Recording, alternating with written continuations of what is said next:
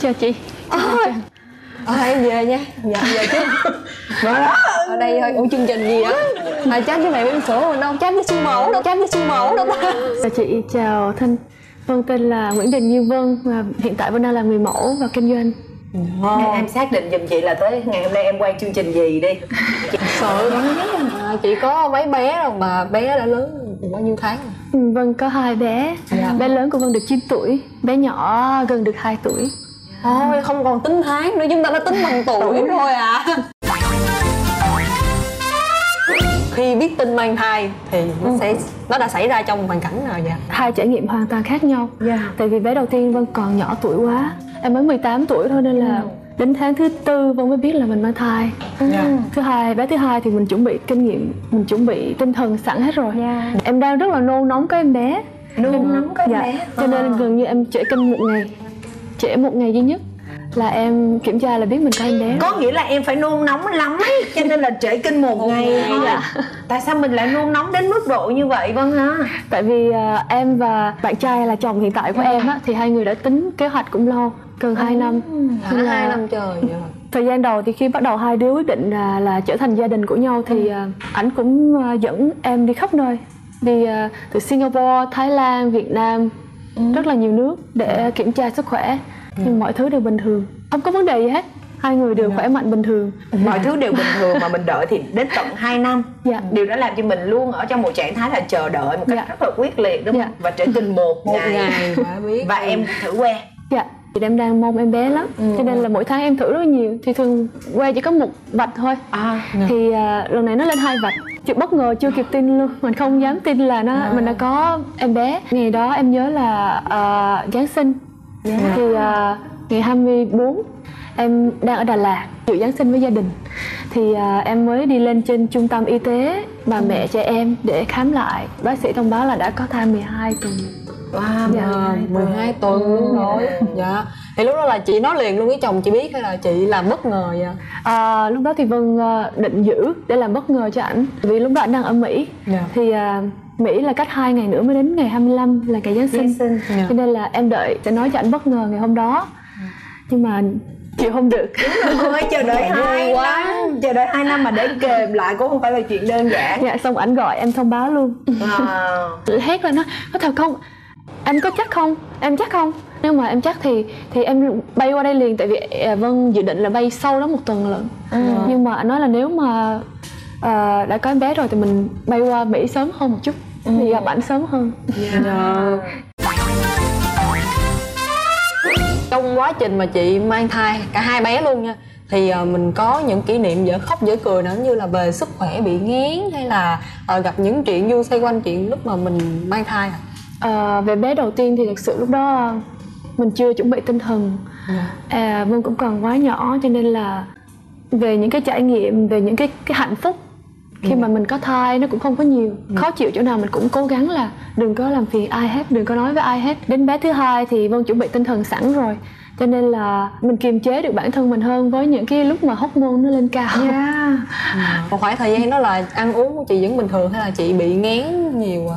Trong khoảng 3 tháng đầu tiên thì Vân ăn rất là khó, ói nhiều. Cứ khoảng đi xe khoảng chừng 20 phút, nửa tiếng là em phải dừng lại ói một lần. Xúc khoảng 3-4 kg. Sau đó thì ăn rất nhiều. Ăn không có kiểm soát hay là ăn không có để ý gì đến cân nặng hay gì cả. Đến gần những tháng cuối cùng, bác sĩ nói là em bé có vẻ hơi bự nha, 4 kg mấy rồi. 4 kg mấy? Là lúc đó là thai kỳ đã bao nhiêu lâu rồi? Em nghĩ là tháng thứ 9. Vậy còn trong quá trình mà chị thăm khám siêu âm em bé thì có xảy ra bất thường gì không ạ? Có một lần đi khám khoảng tháng thứ 5 thì bác sĩ có nói là mình do double test, kiểm tra sàng lọc sơ sinh.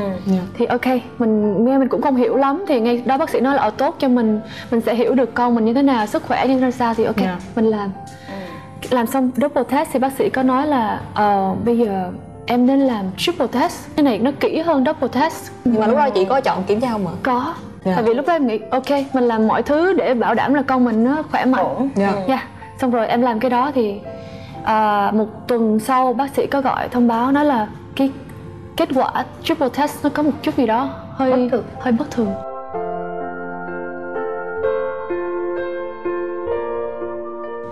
Thì mình nên làm một cái xét nghiệm gọi là hormone test, phải gửi về bên Mỹ để làm xét nghiệm rất là lâu. Con ngồi tại phòng khám không nhúc nhích được luôn.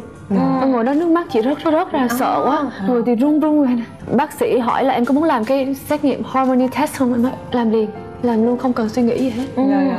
Chồng chị chắc là phải lo lắng dữ lắm. Anh rất là sợ, kinh khủng. Anh đề nghị là hai vợ chồng đi qua Singapore để khám lại. Bác sĩ có nói là những cái dấu hiệu kích thước, mọi thứ của em bé bây giờ hoàn toàn bình thường. Tại sao lại phải làm triple test? Nó không cần thiết phải làm. Nó làm em sợ, rất là sợ. Tinh thần mình cũng chưa có rõ là mình có nên tin bác sĩ 100% hay không. Hay là mình sợ con mình bị này kia. Nhưng mà em ngồi em trấn tĩnh lại. Em nói là bây giờ nếu con mình có vấn đề gì nữa thì vẫn là con của mình. Mình vẫn giữ con và mình sẽ không làm bất cứ một cái gì tác động xấu đến con hết. Ngay cả việc suy nghĩ tiêu cực. Kết quả về thì không có vấn đề gì hết. Mọi thứ bình thường. Em mừng vừa muốn khóc luôn á. Hãy hồi ức lại, hãy nhớ lại ngày đi sinh. Ngày hôm đó đã xảy ra những gì? Về bé đầu tiên thì ngày đi sinh em đang phụ gia đình thu hoạch hoa ở ngoài vườn. Tại vì nhà em ở Đà Lạt. Em lên Đà Lạt. Bạn hay chuẩn bị sinh đi hái hoa? Đi hái hoa bắt bướm. Đi thu hoạch hoa. Thu hoạch hoa thì vợ ối ra nước hồng. Nó nói mẹ ơi, tại sao con ra cái nước gì hồng hồng á? Mà không biết gì hết. Tôi nói rồi, con chuẩn bị đi. Tôi xách cái giỏ chuẩn bị đồ sẵn hết rồi. Lên bệnh viện. Vợ ối lúc khoảng 6 giờ sáng. Thì đến gần 6-7 giờ tối mình mới sinh. Ủa sao lâu? Có nghĩa là 12 tiếng. Ngày xưa thì em không có dùng thuốc giảm đau. Là cứ cọt em để tự nhiên. Và cũng sinh tự nhiên, không sinh mổ. Lúc đó mình còn quá trẻ nên là một phần tâm lý của mình không muốn làm ảnh hưởng đến người khác. Có nghĩa là mình không dám rên rỉ hay là mẹ ơi con đau quá, hay là ôi chồng trước của chồng ơi em đau quá, hay là gì cả. Nhưng mà cố gắng mình nén lại, tự bản thân mình vượt qua. Thì lúc đó chị đi là chỉ có mẹ và chồng chị đưa đi. Dì, mẹ, chồng, 2 người dì, rồi chị đông lắm. Đông lắm. Rất là hùng hậu một lực lượng. Thì em được cái là được gia đình ủng hộ rất là tốt. Đến bé thứ hai thì quá trình sinh nó khác hẳn hoàn toàn với lại bé đầu tiên. Không có đi hái hoa nữa đó. Không. Thu hoạch hoa. Vừa mới chuyển nhà xong, chuyển sang nhà mới. Thì sáng hôm đó không có một triệu chứng, không có đau, không có ranh ối hay là bất cứ gì hết. Cảm giác thôi. Có cái gì đó nôn nao nhẹ nhẹ trong người mình. Cái em nói thôi anh ơi, đi mình đi lên bệnh viện đi, mình đi đẻ đi, mình đi. Tại sao lại lựa cái khoảng thời gian mà gần đẻ để đi chuyển nhà vậy chị? Lên tới bệnh viện thì anh ở 4 phân rồi.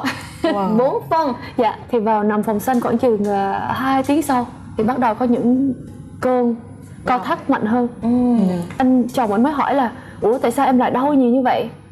Tại vì anh cũng có kinh nghiệm. Sao anh hỏi thế đang hiểu vậy? Ngây thơ. Không được, sao cũng có lý do. Anh nghĩ là em đã tiêm thuốc giảm đau rồi. Anh đã nghĩ ủa tại sao em tiêm thuốc giảm đau rồi mà em vẫn đau nhiều như vậy?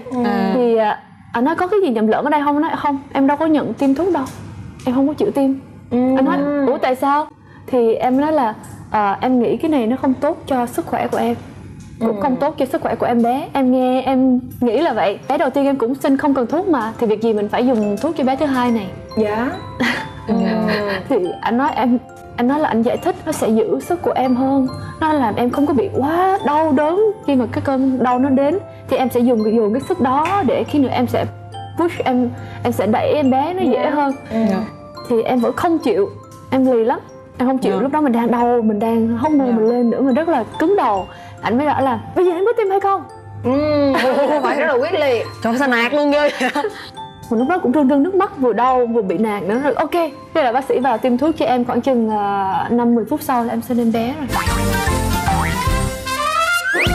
Sau khi sinh rồi chị có kiêng giống như những quan niệm của những bà mẹ Việt Nam không ạ? Bé đầu tiên thì Vân kiêng cữ rất nhiều luôn. Nằm phòng kín như chị biết rồi, truyền thống Việt Nam. Cái combo luôn, đúng rồi. Combo. Có nằm than không? Có luôn. Hay là phòng kính là nằm than nè, kiêng đồ ăn nè, nhưng ăn thịt mặn nè, uống nước thịt nhiều nè. Là có hết luôn hả chị? Có đầy đủ. Mà chị cam chịu, chị làm hết tất cả luôn. May mắn cho em là lúc mà em nằm phòng kín thì em đang ở Đà Lạt, nên là không khí nó mát mẻ, nó dễ chịu hơn. Nếu mà Sài Gòn chắc em chịu không nổi. Mình không biết cái gì hết, mình không có kinh nghiệm, mình không có sự chuẩn bị, mình phải lắng nghe những người xung quanh. Nên mình coi đó là điều mặc định là nó đúng rồi. Thế thì đến bé thứ hai thì nó có lặp lại cái combo đó không? Dạ không kiêng cữ gì hết. Không kiêng cữ. Sau sinh khoảng chừng 1 ngày rưỡi và ngày hôm sau á thì em gọi điện hỏi bác sĩ là bác ơi bây giờ đầu em khó chịu quá, em muốn gội đầu, bác sĩ có cho em đi tắm gội không? Thì bác sĩ nói là em ngồi dậy khoảng chừng 10 phút, nếu mà không chóng mặt thì đi tắm gội. Có nghĩa là phải ngồi dậy và tự kiểm nghiệm coi là bản thân mình có ổn không thì mình mới được làm điều đó. Cái lực lượng chăm em á, nó có còn là mẹ là gì, là các chị đồ nữa không?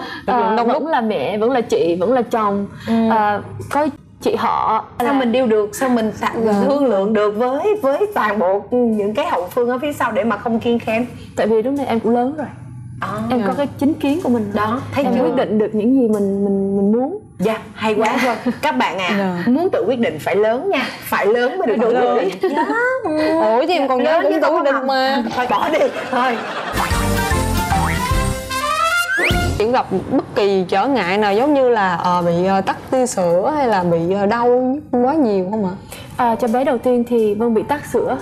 Tại vì mình không biết cách hút sữa, rồi không biết cách cho con bú. Cách đây 9-10 năm thì cái việc hút sữa chị nghĩ nó cũng chưa phải là một điều mà nghe lạ để ý. Đúng rồi, nghe nó lạ lẫm. Ngày xưa thì cũng có máy hút sữa nhưng mà rất là cực. Đúng là một bên mình phải bóp rất là cực lắm. Nên là lúc đó cũng chưa có kinh nghiệm thì tắc sữa bé phải bú sữa ngoài. Hoàn toàn. Dạ, gần như là hoàn toàn. Đến bé thứ hai thì bú mẹ hoàn toàn ngược lại. Khoảng thời gian vừa sinh xong thì Vân vẫn quấn bụng nè, nằm thang, nằm sấp với dưới thang ở dưới. Nhưng mà buồn cười một cái là chồng Vân anh thấy nằm với anh hỏi ủa như vậy có nguy hiểm không? Có nướng em không? Có nướng em không? Có nướng em không? BBQ. Anh nói giống như chị nói luôn á. Chị họ của em xuống để làm xông hơi cho bé. Làm ấp lá trầu không chán cho ấm.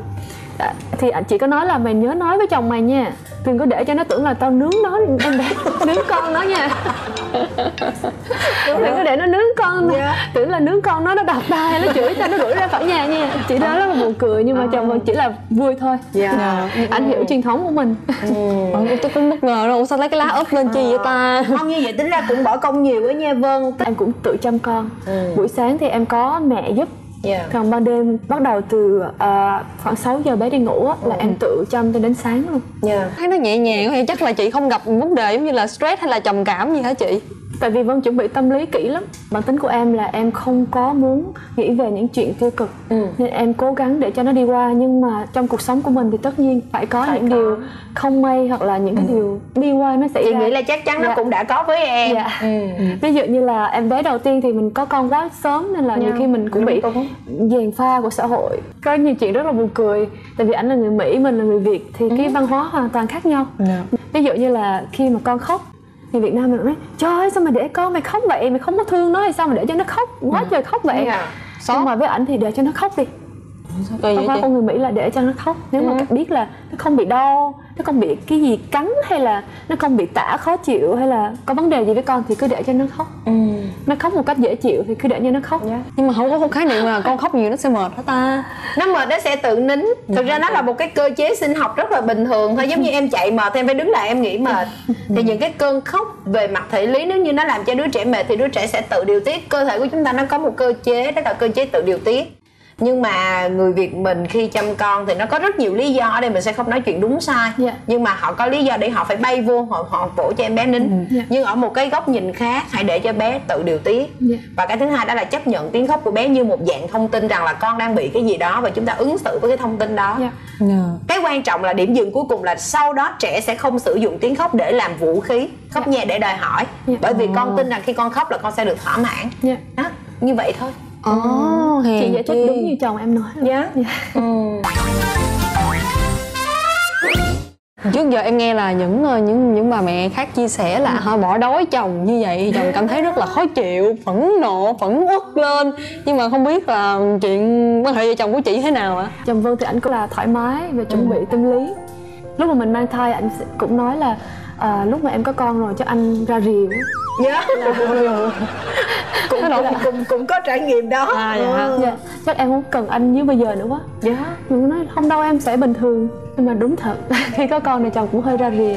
Nhưng mà ảnh Anh rất là thương yêu Vân. Đi làm cả ngày nhưng mà ban đêm về anh vẫn phụ cho con ăn, hoặc là thay tã cho con lúc mà em mệt quá, em nằm, em vừa vắt sữa vừa đuối nằm thì anh thôi để anh thay làm cho anh. Ban đêm để anh phụ cho, để anh làm. Đến một bỉm sữa nhắn gửi, chị hay nhìn vào ống quay để nhắn gửi đến ai gửi đến. Nhưng đây Vân cũng muốn nhắn gửi đến những mẹ bỉm sữa đang có con, hoặc là đang trong hành trình chuẩn bị có con, thì phải quan tâm bản thân mình nhiều hơn một chút, giữ bản thân mình lạc quan. Thực ra thì trong cuộc sống có con, sinh con và chăm con thì có rất nhiều áp lực. Cái người quan trọng nhất mà mình cần phải chuẩn bị, cần phải để ý tới đó chính là bản thân mình trước. Có nghĩa là mình phải chuẩn bị tinh thần trước, sức khỏe trước, thì mọi thứ sẽ dễ dàng hơn. Cái câu chuyện quan trọng nhất vẫn là từ chính cái nội lực ở bên trong. Và mẹ bỉm sữa cần chuẩn bị cho những cơn stress hoặc là căng thẳng, chứ không phải là ngồi đó và lo lắng là không biết là mình có bị stress và căng thẳng hay không. Thì khi nó ập tới, chí ít là mình cũng đã chủ động và chắc chắn mình sẽ có cách.